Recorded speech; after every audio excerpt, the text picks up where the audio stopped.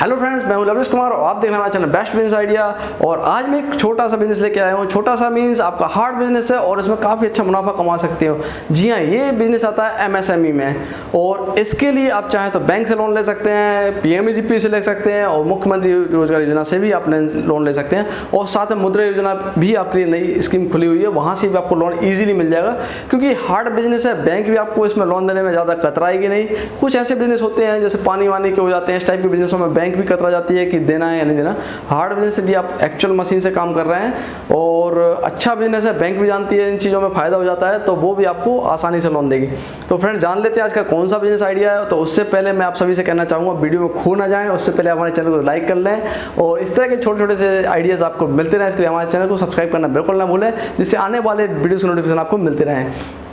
तो फ्रेंड्स, आज हम बात कर रहे हैं वायर नेल मेकिंग बिजनेस के बारे में।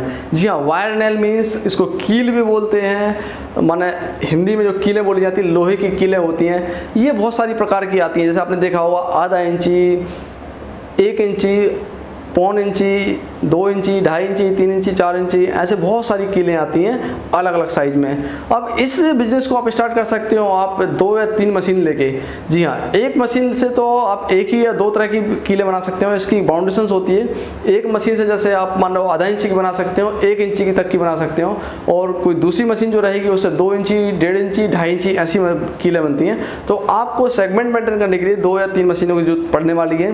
और जो कील का जो व्यवसाय होता है, आप इसको इस तरह से मान लीजिए, प्रॉफिट का सीधे सीधा ऐसा है कि आपका जो लोहा करंट रेट में चल रहा होता है, मान लीजिए हम एग्जाम्पल के तौर पर रख लेते हैं 50 रुपये किलो पर माने लोहा चल रहा है, मीन्स 5000 रुपये क्विंटल। तो आपकी जो बनी हुई कीलें रहेंगी सबसे मोटी 3 इंची 4 इंची वाली जो कीलें रहेंगी वो 65 से 70 रुपये पर केजी बिकेंगी। मीन्स आपको 50 रुपये का आयरन लिया आपने और 65 से 70 रुपये में आपका बिक जाता है कील में कन्वर्ट करने के बाद। और इसमें वेस्टेज कोई ज़्यादा होती नहीं है, जरा माइनर वेस्टेज होती है। जो कील की जब कोना बनता है उसमें जो थोड़ा सा झड़ता है तो वो आपका 20 रुपये 18-20 रुपये किलो में आपका वेस्टेज बिक जाता है।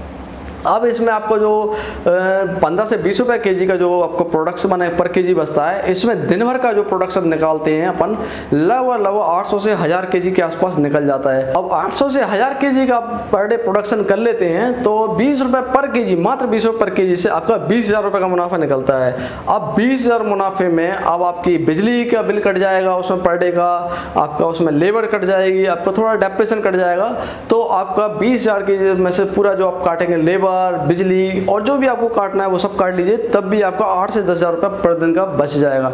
यदि 8-10,000 रुपये प्रतिदिन का आप बचा रहे हैं तो करीबन 2 से 3 लाख रुपये आप आसानी से महीने कमा लेंगे।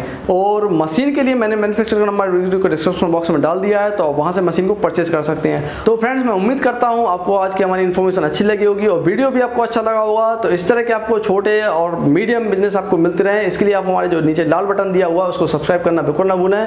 और मिलते हैं नेक्स्ट वीडियो में कुछ नई इन्फॉर्मेशन के साथ। तब तक के लिए टेक केयर, बाय बाय और हैव अ गुड डे।